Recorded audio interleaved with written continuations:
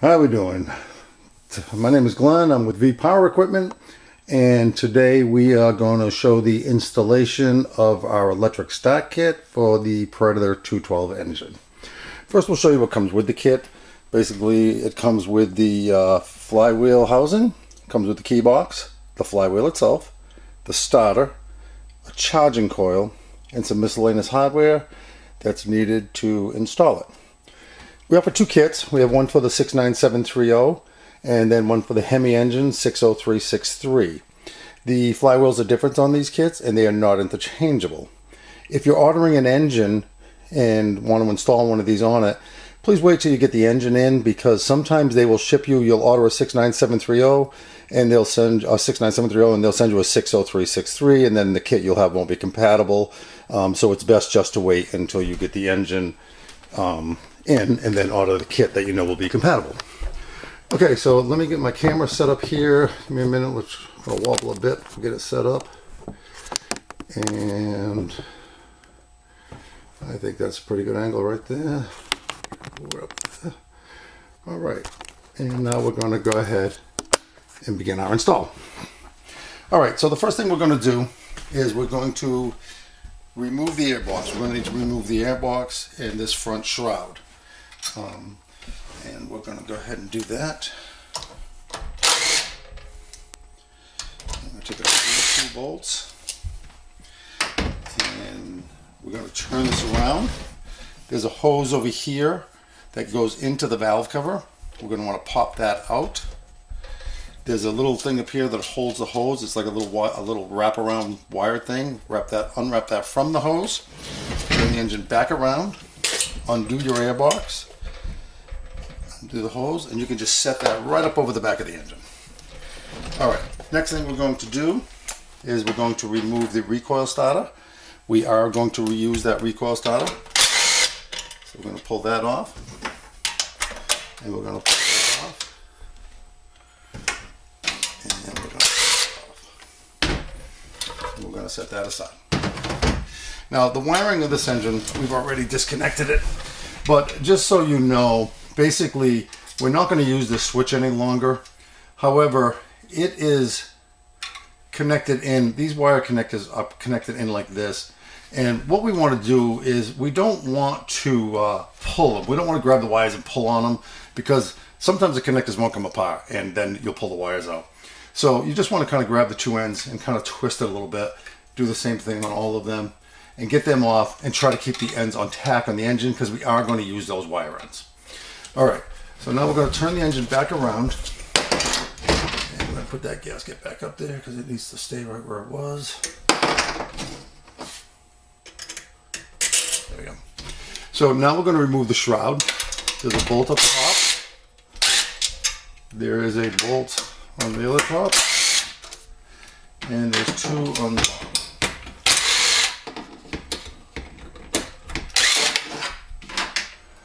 And one over here on the bottom.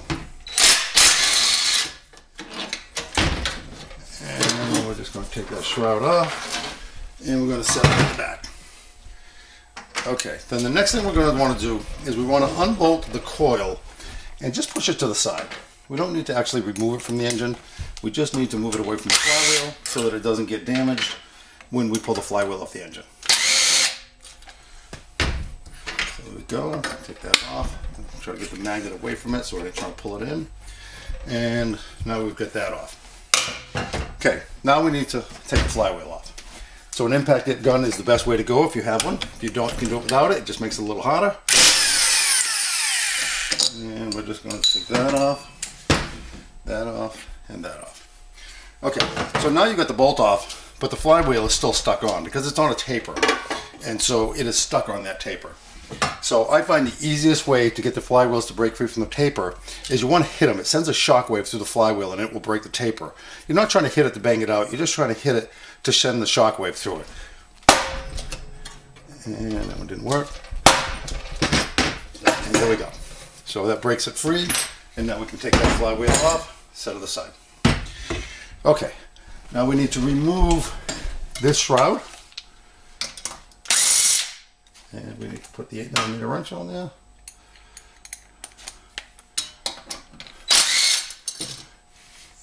going to take that off. And we're going to set that aside. Okay, so now we are going to install, we're going to start reinstalling the the starting kit parts. And we're going to start with the charging coil. So I'm going to find the 2 right bolts here for the charging coil.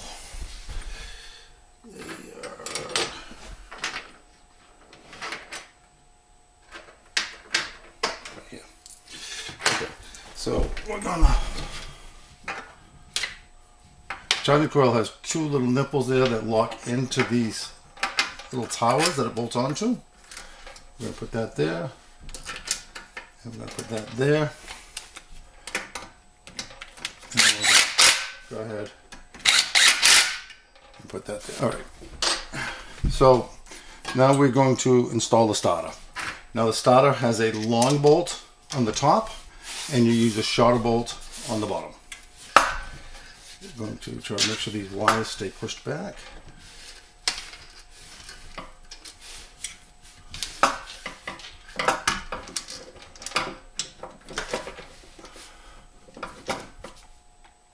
And we don't quite tighten it yet because we still got to put the bottom one in.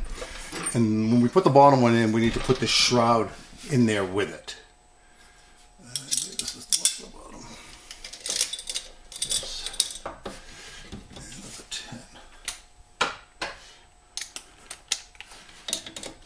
10. Okay, so now we're going to put that in.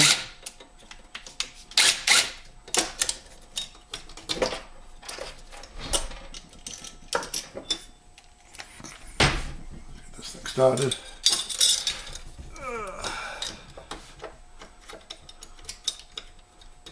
Okay, here we go. Line that up.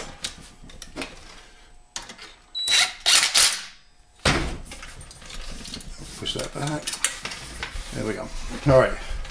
So now this wire here, we're going to feed through the space in between the engine and the starter. We're going to feed it back, and then we're going to kind of tuck it in. It kind of tucks right in underneath there, just like that. Hopefully you can see that. It just kind of tucks right in there. And that will be good. There's plenty of space between it and the flywheel, so it should be fine. We just want to keep it away from the flywheel. All right. We're going to retighten this top one because I didn't tighten that one all the way.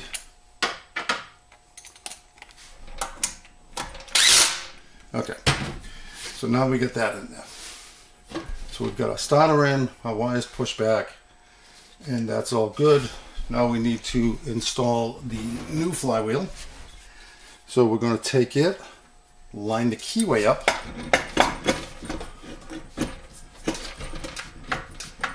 and get it popped in. We're going to take this and line it up. Now you're going to notice on some of these flywheels have 3 holes, some of them have 4 holes. This particular one has 4 holes and your fan blade has 3. So basically what you want to do is you're going to want to shave one of them off. The other 2 will lock in, and this one back here you're going to shave it off. It can't go anywhere because we're going to have this piece over it bolted in, so it will be fine. And we're just going to get that there, put that back on, and tighten that bolt up. There we go. And now we're going to have to put the coil back on. Okay, so to put the coil on, we don't want the magnet facing it, we want the magnet not facing it. And then we want to put, I use a business card in there, and then we're going to want to put the 2 bolts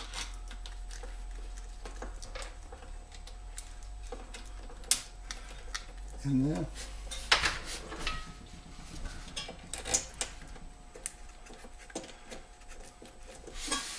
And then we're going to want to tighten the bolts. Tighten the bottom one first, because if you tighten the top one first, it tends to want to pull the bottom away from the flywheel. And you want to be up against that business card. You don't want to be so tight you can't remove the card, but you do want to be fairly tight. So find it's best to do the bottom one first, pull the card out, rotate your flywheel, make sure there's no obstruction, especially around the magnet. This is all good, so we're good to go here. All right, so now we are going to reinstall the new cover now.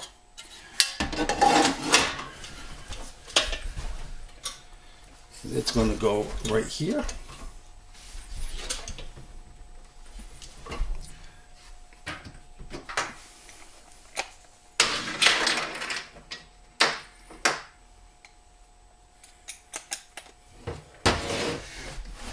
Careful when you do this, you are going to reuse the bolts, and you want to make sure that you use the shortest bolts for the starter recoil. It needs to have the very short bolts like that, because otherwise they'll be too long and they can hit the plastic fan bag. I'm going to put two in the bottom.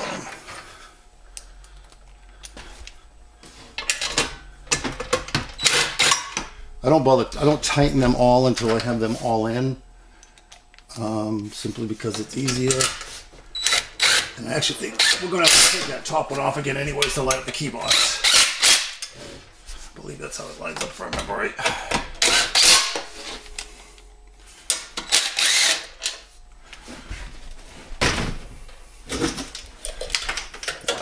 So we're going to take that top bolt, put it through the key box.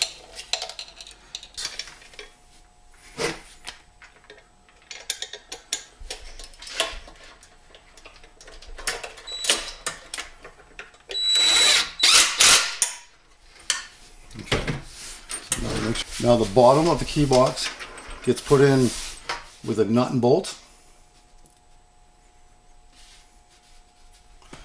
So we're going to put the nut from behind. Probably have to tilt this so you really can't see it, but there's a nut and bolt in here. And we're going to attempt to put them together. So get that in there. And we can just reach behind, hold the nut. Okay, now our key box is locked in place. Now we are going to reinstall our recoil, once again using the short bolts.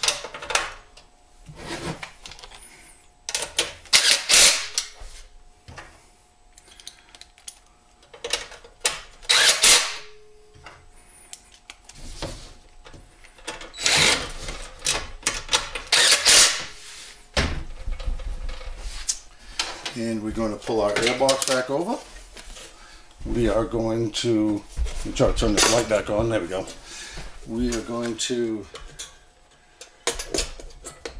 get it partway on. And then we're going to slip that hose over the top of the spark plug wire back into the air filter housing. Kind of squeeze it to push it in there. But to get it in there, there we go. Now we just need to put the bolts back on the carburetor.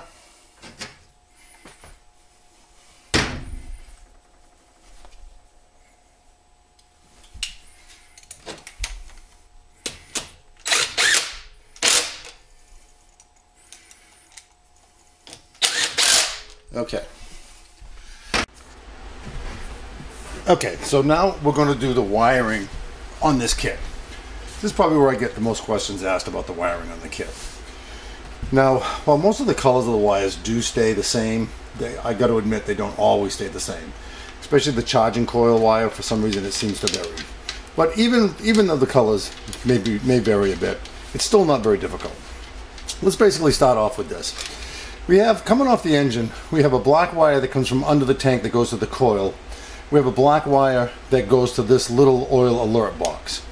We now have a wire that comes off the charging coil that we installed, and we have this wire, this one's black and white off the starter relay. I know for a fact that sometimes this wire is red. So let's start with the black wire with the two ends. It's got two ends on it, as you can see, and basically they go to the coil in the oil alert box. Now you can't mix them up because one is male and one is female.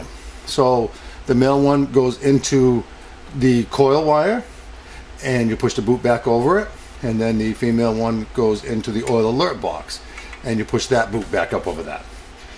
Then the next one we'll go to is going to be, well, see, so we've got 3 wires left coming off the key box. Well, you really can't mess them up because they're all different ends. So you're going to take this one here with the male end, and it is going to go to your charging coil wire, and they're going to connect them together, and you're going to slide the boot over it.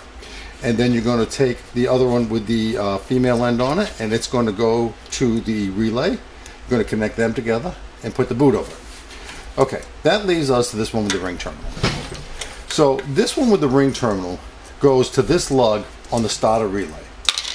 Now, this is also where the positive battery cable goes. We're not actually installing this engine, so we don't have a positive battery cable or a negative battery cable, but your positive battery cable is going to go to this lug. It is very important that that is the positive battery cable, and your negative cable will go somewhere else on the engine. If you mistakenly hook your negative cable to here and your positive cable to here, you will instantly burn out the ignition coil. So we're going to put your positive cable there. You're going to put this on there. You're going to put that together. Get a trusty tool here. Tighten it up. And there we go. Now it comes with a wire tie. Some people use that wire tie to hold this wire against the starter behind the flywheel. I don't find that necessary. I actually use the wire tie just to kind of bundle my wires up, make it a little bit neater, something on that idea, and then just wrap the wire tie around it just to make it look better. We can actually do it. We have the wire tie right here. So this may not be the neatest job, but it gives you the idea. So we're basically just going to do something like that. So now it's all wrapped up nice and neat, and there is our finished product. It is a Predator 212 with an electric start kit all installed and ready to go. We thank you for watching. If you'd like to purchase one of these or see more information, you can go to vpowerequipment.com, and we have them available, as I said, for both the 69730 and the 60363 engine. And we thank you for watching, and have a good day.